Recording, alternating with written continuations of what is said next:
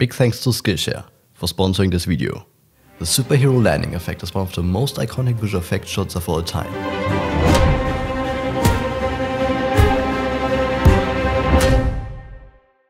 Millions of people have recreated it, as it's often one of the first shots you make when learning visual effects. But somehow, it always looks fake. So, what's the secret behind Hollywood shots? And can we use it ourselves to make our shots look just as good as Hollywood's? Let's find out. Alright. There are of course many things Hollywood is doing differently from us, and I can't possibly explain all of them in one video. Or heck, even know all of them. But there's still a couple of tricks that nobody uses, which can bring your average looking superhero landing shot to a whole new level, making it look something like this.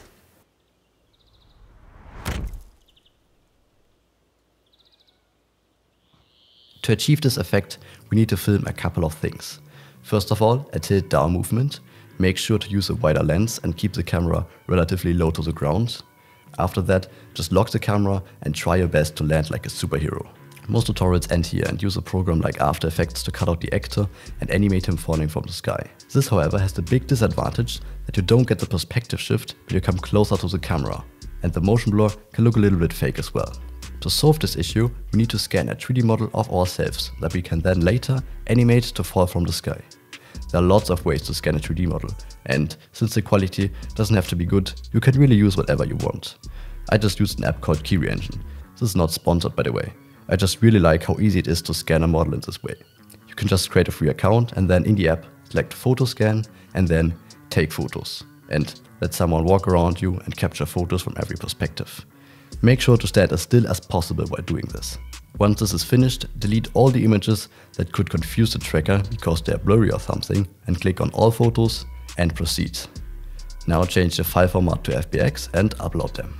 The last thing we still need is an HDI of our environment. If you have a 360 camera, you can create one of your own. But if not, that's also fine, since the lighting is already baked into our model. So you can just download one from the internet. Polyhaven.com is a good site for this. If you don't want to go through the hassle of shooting all of this yourself, then you can just click the link in the description and download my footage, HDI and 3D model, all for free. Now, with all of our assets sorted, we can fire up Blender. But before we're gonna do that, I wanna give a big thanks to Skillshare for sponsoring this video. Skillshare is the largest online learning community for creatives, with thousands of classes led by industry experts across film, illustration, design and more. And I think one of the most exciting features on Skillshare is their learning path. These are curated class collections designed to take you from beginner to advanced in a specific skill or area of expertise. I've been checking out this learning path from Alden Peters. It's 4 classes where you get a solid foundation for visual effects in Blender. What I really like is how detailed he is about everything he does, that he also shows how to compose the shots in After Effects, as this step is often skipped. So, the first 500 people to use my link will get a 1-month free trial of Skillshare. So, check out the first link in the description. Alright, let's start by preparing our model. You can use the low poly version and align it with the scene. Then, in X-ray and face select mode, delete everything that isn't yourself and take a look at your beautiful model. If it has some problems here and there, then that's absolutely fine, since we're just going to see it far in the distance. As the next step, we need to create a rig for our model. And we could create it ourselves in Blender, but it's way faster if we let Mixamo do it. So, just log in with a free account and then import your cleaned up model. Place the markers and let the auto rigger do its thing. Once it's finished, search for the falling idle animation and download it. Back in the new scene, you can open the motion tracking workspace and import your footage. To make the alignment of the 3D model easier, the footage should be cut together at the point where the camera pan is finished. Next, you can change the frame rate, scene length and resolution to match your footage. Oh, and change the render engine to cycles. For the camera check, start by adding in some tracking markers. Making them really big worked better for me, since I had a lot of motion blur in my footage. For the most part, it tracked pretty well, but sometimes it still required some help. Once you've created enough tracking markers, just press A to select all of them and then click on Solve Camera Motion. I got a solve error of 0.88 pixels, which is good. Everything under the value of 1 can be considered as a good track. Next, we can press Setup Tracking Scene and Setup Background, and then select 3 tracking markers on the ground and make them the floor. If you don't have anything on the floor, you can add them now and resolve the camera. The only thing left is making one tracking marker the origin of the scene, setting up the y-axis, and then we're good to go. In the layout tab we can check back on the camera tracking. In my case it looked really good, but the scene is way too big. The solid on the ground is actually 8 meters wide. To match the size we need to go back in the tracking tab, select 2 tracking markers, change the distance value and then set and apply the scale. Once everything's looking good we can delete the ground plane, the cube, the light and even the background collection, so that only our tracked camera is left. Perfect. Now onto the fun stuff. Create a path and then in edit mode delete all the vertices. With the pen tool we can now draw a path where we're going to fly along. Really make it big enough and increase the resolution. With the fly path done we can import our Mixamo animation. Create an empty and parent the bones to it, so that our 3D model now follows the movement of the empty.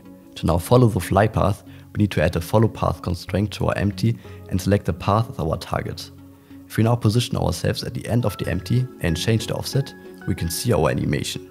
So just go to the point where we land on the ground, change the offset and create a keyframe. Then go a couple of frames back and move the 3D model far in the distance. Make sure to set the interpolation mode to linear and check out your animation. This is already looking pretty cool, but we're still missing one thing, which is the animation of the 3D character. As you can see, the model starts in the falling animation, but once he gets closer to the camera, he should morph into my position. To do it, go to the frame where you land on the ground. Select the bones and press Ctrl Tab to switch into pose mode. Enable auto keying and under viewport display, check in front. And now you can rotate the bones to match your pose. This doesn't have to be perfect. Alright, we're almost finished with the 3D part. To re-add the texture, import the Photoscan 3D model and copy the material. In the World tab, click on Color and change it to Environment Texture. Here you can open your HDRI and then, in the World shader, rotate it to match your background. To now render your scene, check Transparent and under the render options, set the samples.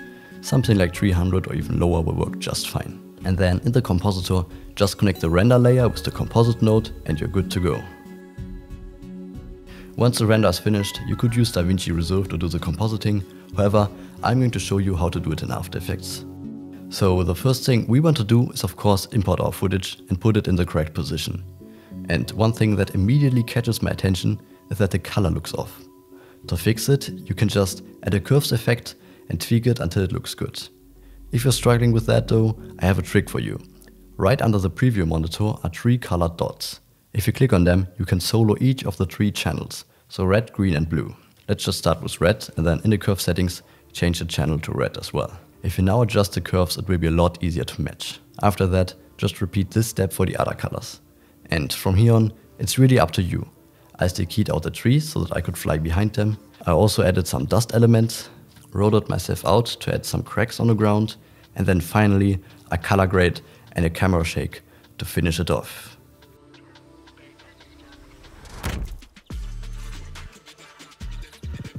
If you've made it to here, then clap yourself on the shoulder, as you did a great job. Make sure to share your video on YouTube or Instagram to impress your friends, and also tag me so that I can see it and maybe even give you some feedback. Alright guys, that's it for this video and I catch you in the next one.